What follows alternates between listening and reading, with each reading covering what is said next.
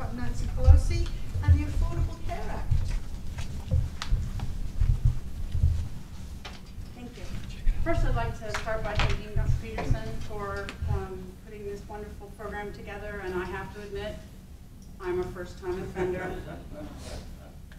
And apparently a heretic, because I'm a pretty ahistorical political scientist, so I've been taking copious notes. Thank you, I've learned a lot. So I want to start with this. Healthcare, as we've already heard in several presentations, has been an ongoing issue in American politics for at least the last 60 years. Presidents from Eisenhower to Clinton, to Bush to Obama have all struggled with how to achieve universal coverage, or at least a majority coverage. And given this, the passage of the Affordable Care Act becomes an interesting question as to how and why. Why now? Why did we pass the Affordable Care Act? You can't attribute it to some of the classic arguments of unified government, because we've had other times of unified government and presidents couldn't get it done. We can't attribute it to presidential emphasis, because we've had other presidents who put great emphasis on healthcare and it didn't go anywhere. And we can't really attribute it to a greater need in the populace, because we've also had extended periods with more people lacking coverage than we even did when we passed this. So why was Obama able to get this passed? I want to make the argument that it had not that much to do with Obama, and we can attribute the passage to Speaker Nancy Pelosi and her very distinctive feminine leadership style. If we look at the literature on gender in politics, of which there's quite a bit, it suggests to us that to be classified as a truly feminine leader, we would expect Pelosi to focus more on women's issues, which they define as issues affecting women, children, and families specifically. We would expect her to focus on task accomplishment, which is going to lead us into the willing to make compromise and the get things done, cut the deal mentality. We also would expect feminine leadership to include coalition building. And finally, to frame issues in terms of concrete examples and real people. And to give you the juxtaposition, we see male legislators tend to focus more on abstract policy ideas, and female legislators tend to frame their arguments as classic examples of the real person. So the question I ask is, did Pelosi actually demonstrate feminine leadership, and does this help us pass the Affordable Care Act? So first, let's start with who is Nancy Pelosi, and I'm going to try to answer it objectively, unlike many in the political current realm might answer that question. Nancy Pelosi represents one of the most racially, ethnically, and religiously diverse districts in the country, San Francisco. So it's a tribute to her that she has been able to build and maintain a huge re-election constituency for years on end. She was born and raised in Baltimore, in what we would have to classify as a very Democratic home. If you don't know anything about Pelosi's family heritage, her father was a member of the House for several terms, but really came into his own personal glory, as he would describe it, as the mayor of Baltimore. And what did that look like to little Nancy, as she was referred to in the family? As young as age 5, 6, and 7, she reports having to be dressed nicely to answer the door in case any constituents came by to explain what they needed from her father. And they kept a yellow pad by the door, which it was her and her siblings' job to write down who came to visit and what they needed. When she became a little bit older, it was her job to keep the files that they kept on who needed what and to whom to go to for the favor. Her parents' home was famous for being a meeting ground for anyone in the city. So not only did people show up and say, you know, my son needs a job, or goodness gracious, my so-and-so needs out of jail. Not only did they do that, but they stayed, and Nancy's mother fed them. So there's a big aspect of constituency services and treating constituency services as treating family. And this is very formative in Nancy's life. Even today, when you ask people how they would describe Nancy Pelosi. They would describe her as an unfaltering Democrat, a coalition builder, a tigress, or a lioness. She prefers the term lioness because she's protecting her cubs, but also a hostess. If you've ever been to her office in the Capitol, when she was Speaker, and even when she isn't, there's a giant bowl of Ghirardelli chocolate, not only on her desk, but on the entrance to her office, because she believes it's her job to share a little sweetness of San Francisco to everyone who comes to visit. So, okay, so does Pelosi actually exhibit these traits of a feminine legislator? First of all, women's issue. She has been a huge proponent of what we would classify as women's issues over the years. She's been a strong advocate for healthcare in that end. She was a leader in pushing for federal support during the beginning of the AIDS crisis, particularly the expansion of Medicaid coverage to AIDS victims, housing support for those suffering with AIDS, and she tackled the Reagan administration heartily on funding for research to understand the causes and treatment for AIDS. She's also so much of a force on women's and children's issues that when Peters and Rosenthal did an analysis of all her public speeches and her press releases for her period as Speaker, they found that the terms children and families represented 47% of the topics that she talked about over the entire period. She's constantly referencing families and children. She's a known human rights advocate. When she visited China, she came as close as we've seen in a long time for a representative getting arrested as she held up a protest sign in Tiananmen Square for human rights. She constantly refers to herself from the perspective of being a mother and a grandmother. And she famously described her leadership of the House as occasionally having to use her mother of five voice. I think we'll give her a check on the women's issue. Right? The other aspect of women's issues we want to talk about, or feminine leadership, would be task accomplishment and building coalitions. Pelosi has a long and distinguished history of building great relationships with her fellow Democrats, long before she ever went to Congress. If you read any of the interviews with Pelosi, you'll see that she claims to never have really thought about running for office until she was asked to do so by one of her best friends who was dying, sitting Congresswoman Bella Smith. So what brought her into these connections? Well, she saw her job as being a fundraiser for Democratic politics for many years. And she has a long history of being a successful fundraiser. And to give you a sense of it, even though she's been safe in her district for years, she continues even today to be the most prolific fundraiser for the Democratic Party. And not only is she raising money for herself, but she raises money for all the other Democrats. She will do it in whatever format works for them. So sometimes she makes appearances at their fundraisers.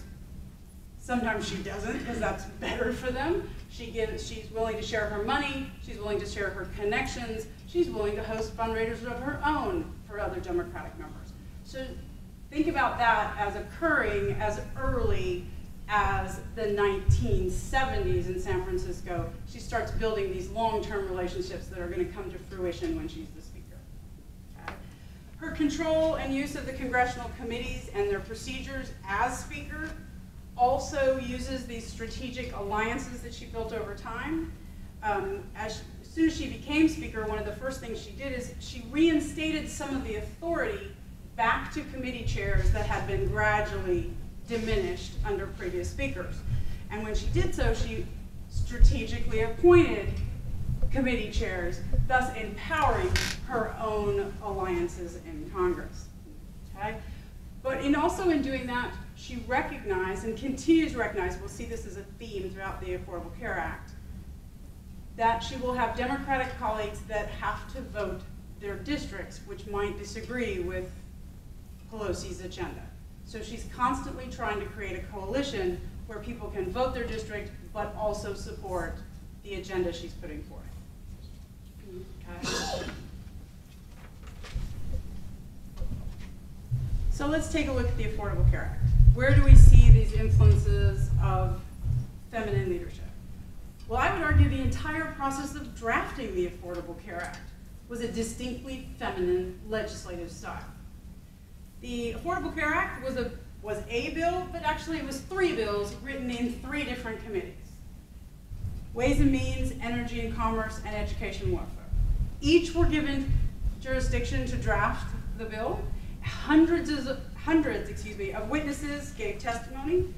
Hearings were held over a multi-year process, and each member of the House was given opportunities to offer amendments and modifications to the bill. All of this reflects a legislative strategy designed to be inclusive and coalition building.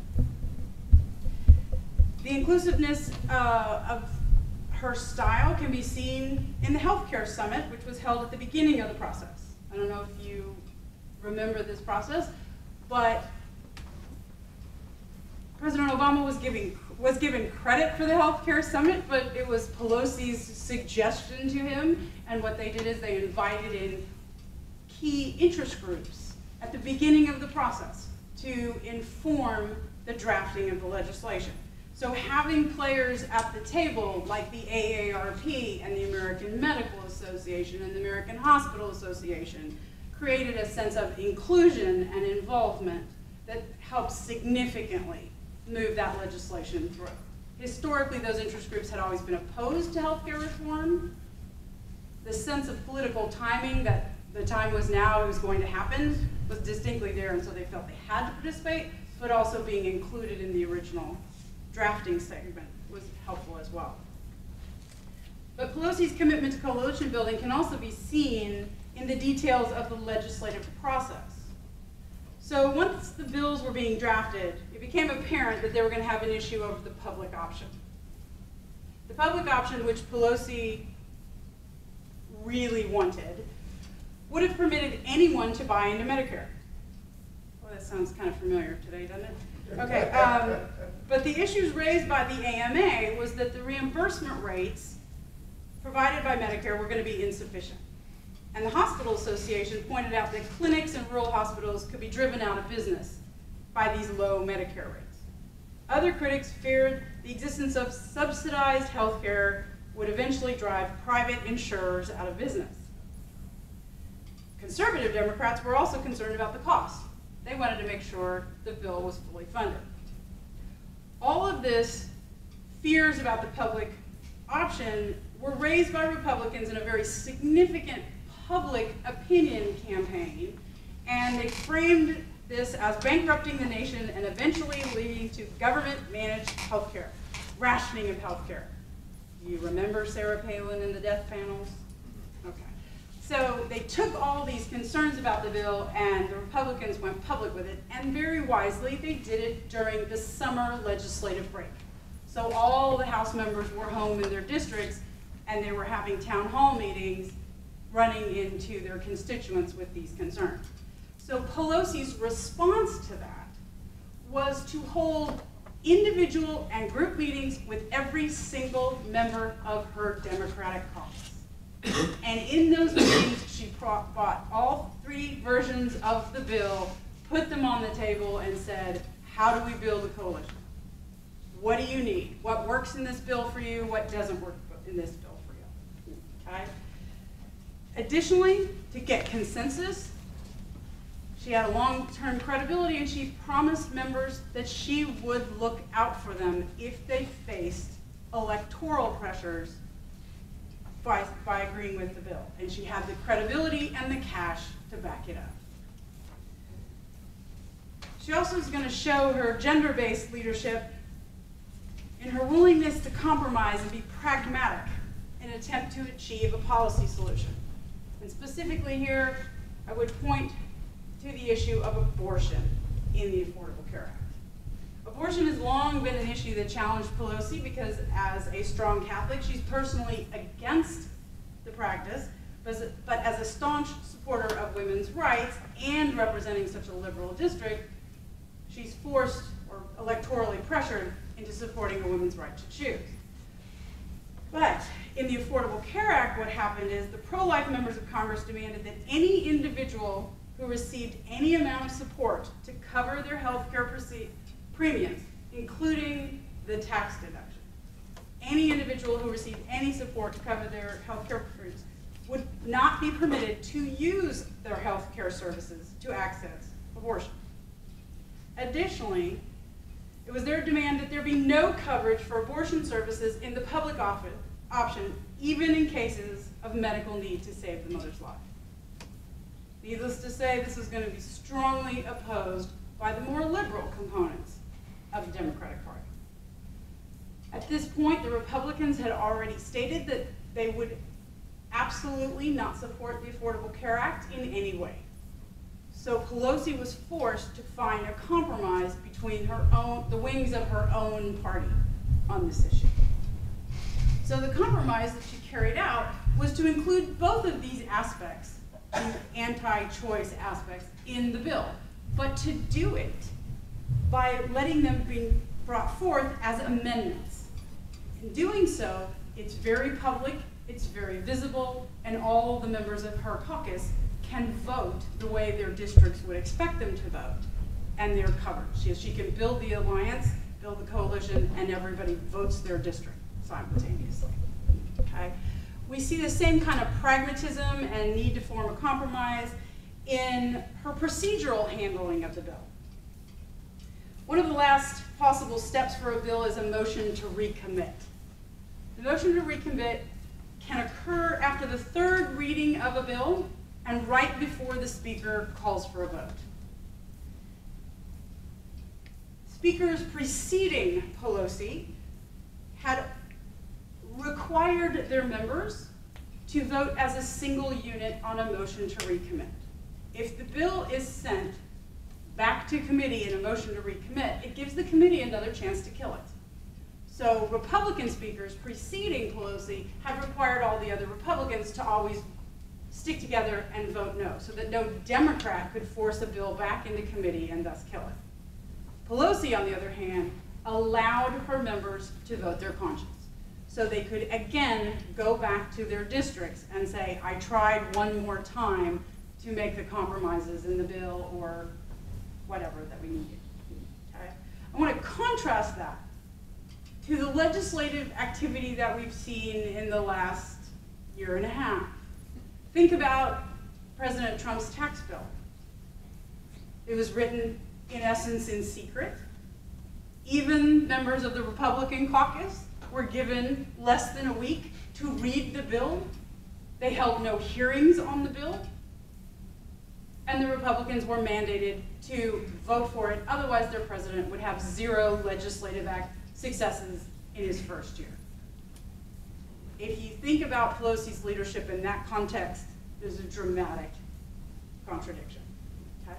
Pelosi's overall handling of the ACA demonstrates her commitment to policy accomplishment and party success over personal views or glory.